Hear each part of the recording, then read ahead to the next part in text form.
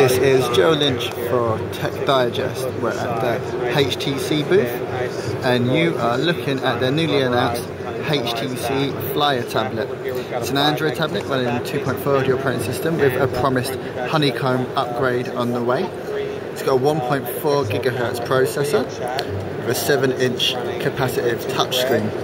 Inside you've got 32 GB of storage, 1 GB of RAM and a 5 megapixel camera on the rear.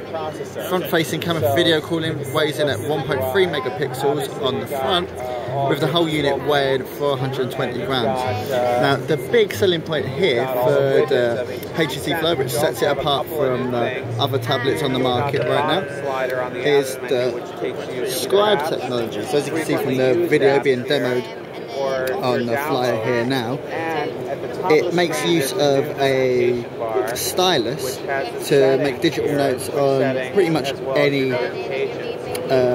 file or page you're looking at. Link it in with Evernote to, jot up notes onto web pages and the like. It's also the first time we've had any look at HTC's recent partnership with OnLive. There'll be an OnLive app coming to the Flyer, which will bring the elements, at least, of the game streaming service to the Flyer tablet. So as a first look at the HTC Flyer, we're not allowed to touch it today, it's under glass, but we'll bring you more news as we get it.